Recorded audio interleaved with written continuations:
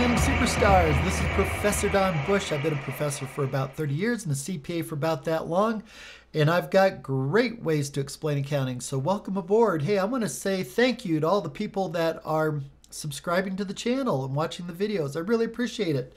Makes me feel real good. So if you haven't subscribed, I invite you to subscribe. It doesn't cost a thing. So you can, and also I've got all my videos on accountingsuperstars.com. It's my website, and I've got all the videos listed by topic. So that way you can find what you're looking for real easy. So let's get started. So today's lesson is for students in their very first accounting class and studying accounts payable. So I'm going to show you today just some very, very basic transactions with accounts payable. So let's get started. Here we go. So number one, this is Fred's snowblower service. Based on a true story, by the way. So Fred purchased 5 snowblowers to be resold to customers. Total cost, $5,000. Terms are 2-10 net 30. What that means is 2% off if you pay in 10 days, or Fred pays in 10 days. Otherwise, pay in full in 30. Now, smart people take advantage of these discounts. Now, 2% doesn't sound like a lot, but it is a lot. So here's what we're going to do. We're going to debit purchases for $5,000. Now, the account purchases is a specific account. It's set aside. It's got a specific use. And what it is, it's when Fred purchases inventory that he's going to turn around and resell to the customers. We call that purchases, all right? And by the way, this would be under the periodic system. And so here we go. And then we're going to credit accounts payable for the same amount. All right. So this is called recording it at the gross amount. All right. Now, if Fred's smart, he's going to take advantage of that discount, though. So coming down to transaction number 2. Well, by golly, Fred does pay for those 5 snowblowers within the 10-day discount period and took the 2% discount. So that was wise. That was very wise of Fred. The reason why is that 2% discount represents 2% over a short period of time.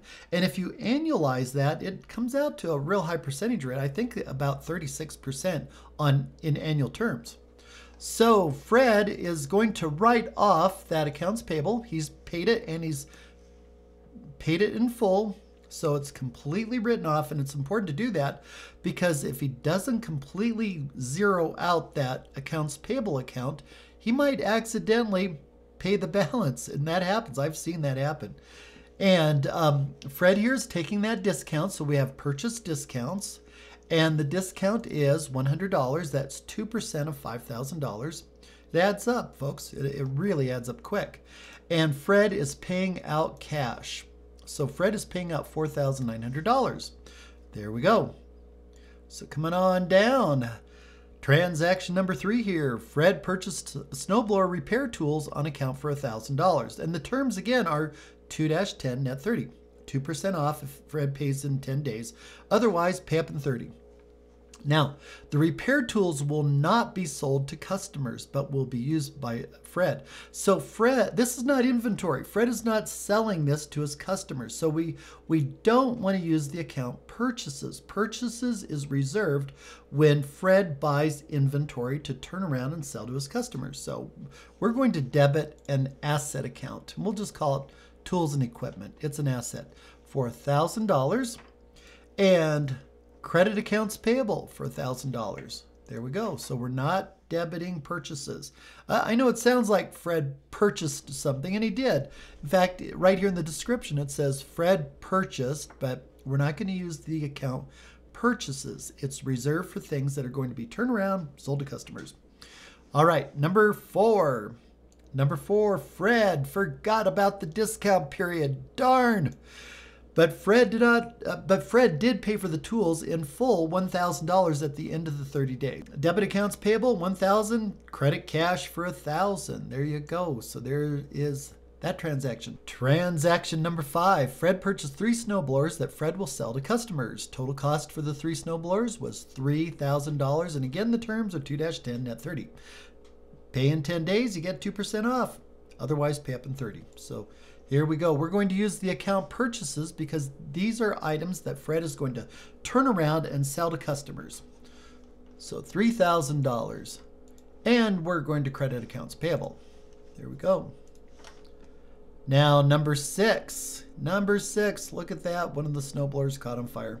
One of the 3 snowblowers that was just purchased was found to be damaged at the time Fred received the 3 snowblowers. Fred immediately sent the snowblower back to the wholesaler and received a credit memo for $1,000. So what we're going to do is we're going to debit accounts payable because Fred does not want to pay for that damaged snowblower. And Fred is going to credit an account called purchase returns. And this is a very important account to monitor because I don't know about you, but I don't like returning things that I've purchased like on the internet or whatever. I don't like returning anything. It's a hassle. And businesses are the same way. They don't like returning stuff. You got to box it up and pack it up and ship it off, and it's a lot of work. And so if that purchase returns account is growing and growing and growing and becomes too big, management might want to ask, hey, can we find a better vendor? Somebody who will send us good stuff. We don't like returning it. Number 7 here. Fred paid for the 2 snow blowers he kept within the 10-day discount period, taking the 2% discount. So what we have to do is we need to write off or zero out the other $2,000. So here's what I'm getting at. Originally, Fred bought $3,000 worth of snow blowers. Here we go. Accounts payable, $3,000. And Fred sent one back, so we debited accounts payable for $1,000. That, reverses out $1,000. And then Fred is paying off the other 2. Now Fred was smart, took the discount, and folks, the discount will be only on the snowblowers that were kept.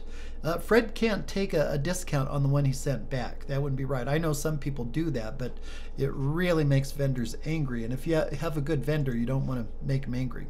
And so 2,000 minus 40 is 1960. So Fred will pay out cash of 1960. So folks, I hope this video helped you out. Hit that subscribe button and the like button in the comments. Let me know what videos you want to see. I'll make some more for you. And check out the website, accountingsuperstars.com. So until next time, we'll see you later. Over and out.